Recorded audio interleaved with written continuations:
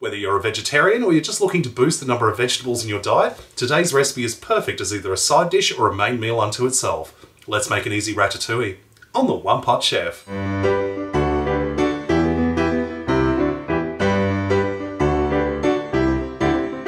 Ratatouille is basically a cross between a vegetable stew and a warm vegetable salad. It's very simple to prepare and only takes a few minutes to cook all up. So first things first, I've got a little bit of olive oil in a heavy based pan, one that's got a lid because I'll need a lid later. And I'm going to add in some garlic, about 2 cloves of crushed garlic. I'm just using the stuff out of a jar.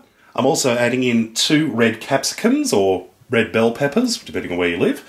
And I've just sliced them up and taken all the seeds out. And we're just going to cook this stirring for a couple of minutes over a medium to high heat until the capsicum has started to soften. Next I've got 1 small eggplant or aubergine and I've just chopped it into little cubes, and 2 small zucchini which I've just sliced up.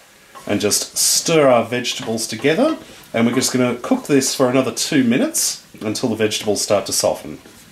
Next I'm adding in some tomatoes, 3 tomatoes which I've just chopped up, and about a tablespoon of red wine vinegar. I'm not measuring, I'm just splashing it in. This will help to give a real good zest to this. And we're just going to cook this stirring for about 30 seconds to a minute, just to allow that vinegar to evaporate. Add in 1/4 cup of water, season with some salt and some pepper. Give that a good stir. Once this starts simmering, all we need to do is put the lid on, and we're just going to allow this to simmer for about 5 minutes or until the sauce in it has thickened. 5 minutes later and whoo, wow, hot. That is looking sensational. Alright, I think we're just about ready to serve. Now for you Faulty Towers enthusiasts out there, I am not going to be adding basil to the ratatouille, but I am going to put a little bit of parsley on the top. Let's have a taste. Mmm. Mmm. Mmm. There's a lot of flavours going on there. You've got the tomato and the garlic.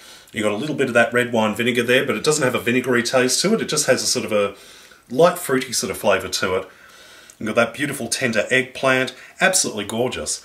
Well, I hope you enjoyed this recipe. Check out my other videos at OnePotChefShow.com. And until next time, see you later.